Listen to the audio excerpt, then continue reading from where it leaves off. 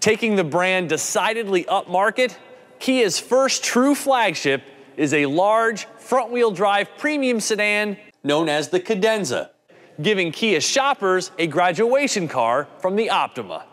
With the rear-drive Hyundai Equus-like K900 breathing down its neck, the Cadenza's time at the top is short-lived, showing Kia is fervently moving the needle in the direction of luxury. And witnessing its Korean counterpart success in this arena has only boosted Kia's confidence to try it too. So what do we have here? Well, think a pricier, more premium Hyundai Azera, and you're in the right spot. The Cadenza comes in two trim levels, premium and limited, with a starting MSRP of $35,900.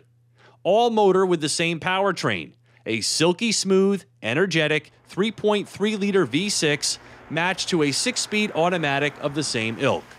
And considering it makes a healthy 293 horsepower and 255 pound-feet of torque, its gas mileage of 19 mpg city, 28 highway is an achievement.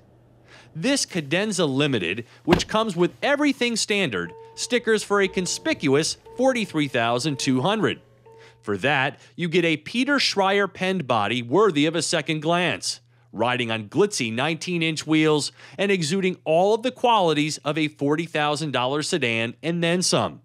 A unique LED eyebrow rests above the HID adaptive headlights flanking Kia's shark-nosed familial grille. There are pronounced LED taillights atop dual ovoid exhaust outlets, and a sleek sculpted body whose profile will have you second-guessing if it's from a German brand. The cabin definitely gives you a slice of the luxury lifestyle, with white Nappa leather seats, a soft, furry headliner, and all sorts of big car features and high-tech amenities. Doing what Kia does best, the Cadenza Limited receives the full arsenal of features.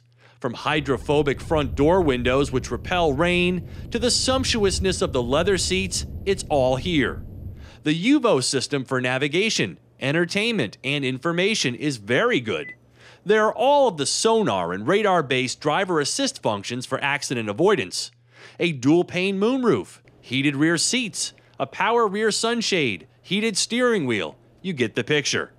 And it's one of a dying breed of large cars. So get in and stretch out. Having enough room is not an issue. That carries over to the trunk, which has the hauling capacity of the big cars you remember as a kid. But the Cadenza's most likable attributes stem from non-driving activities. It's once you start to move that this luxury car bargain becomes exposed. Steering feel is so important in how a car connects to the driver, and Kia's struggles in this area continue here. Now, I do appreciate the Cadenza's powerful V6 and soft ride, but too often, this car feels sloppy and aloof. It may be the most detached car you can buy at this price. All at once, it can go from coddling occupants to tossing them around over minor road infractions. The body doesn't like to settle down once upset either, giving it a less than desirable ride quality for all involved. The car Kia needs to benchmark for chassis tuning is the Buick LaCrosse.